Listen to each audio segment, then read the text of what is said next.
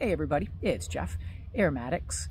Now some of my future videos are, I'm planning on doing a little bit more cigar related content, things also pertaining to my tobacco grow and my tobacco curing, things like that.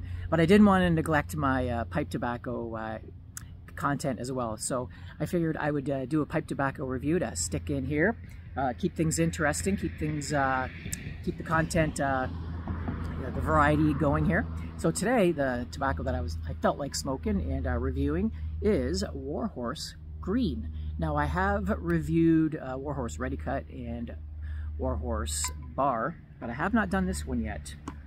So I've got it loaded up in my Medico pipe. I probably mentioned this pipe before. It's probably one of my cheaper pipes, but it's one of my best smokers. And I've got this one dedicated to Warhorse Bar because it's probably one of my top, maybe my top 5 tobaccos. I really like to smoke it, and since it's got such a unique flavoring, I figured I would dedicate it to this pipe. So if it ghosts it, that's okay.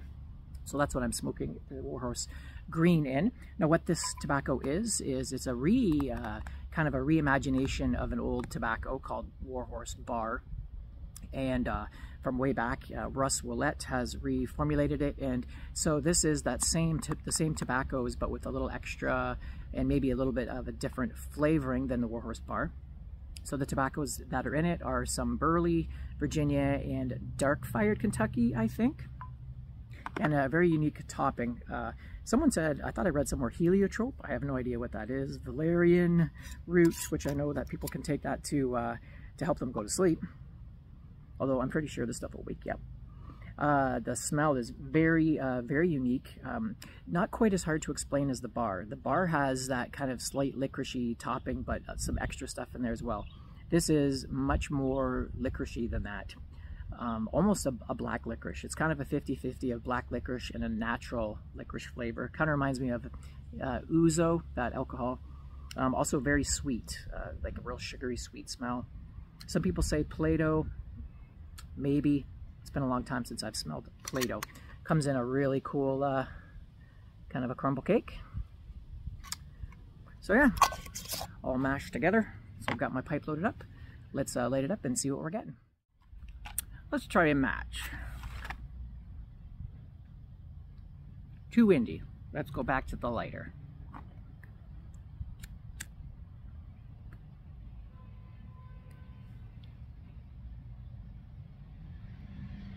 Now the first thing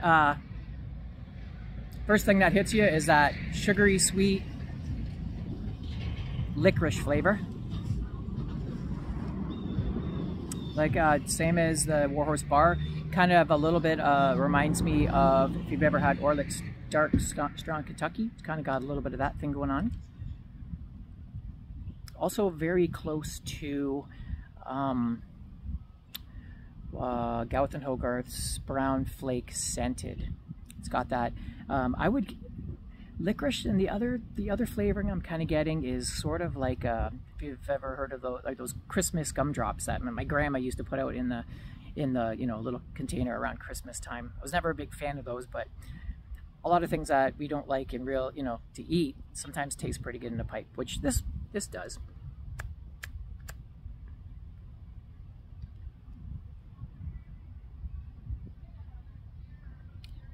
The tobacco is, you don't taste the tobacco like you do with the Warhorse Bar, in my opinion.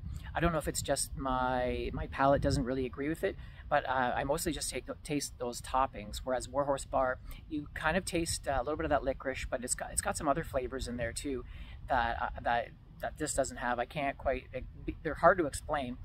This has just mostly got that kind of licorice, and not only licorice, but it's such a strong licorice that it gives you that kind of sensation of a wintergreen as well. But the tobacco for me really doesn't come through flavor-wise. You get a harshness. So I'm kind of mixed on this one. I think it's just my palate, because I know a lot of other people prefer this one to the red, but the Warhorse Bar. But for me, I just don't get the tobaccos like I do with Warhorse Bar. That one starts out with the flavorings kind of taking over, but as you smoke it down, you really get into that dark-fired Kentucky, and it gets a little bit harsh and strong as you get down the bowl with bar, but with the green, it just, all I taste kind of is like a harshness in the back of my throat and the aromatic toppings. It's really hard to fight through to get those tobacco flavors, which I'm sure if some people, if it doesn't bother their palate, if that harshness, if, you know, maybe I'm just sensitive to it, they can probably get those flavors because I can sense that they're there. I just can't taste them through that irritation I'm getting in the back of my nose.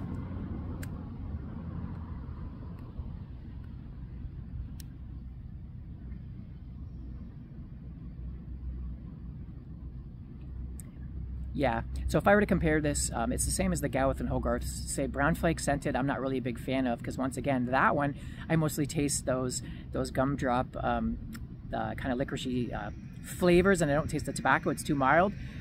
But the Gowith and Hogarth dark flake scented, I really get those tobaccos and I get the flavoring.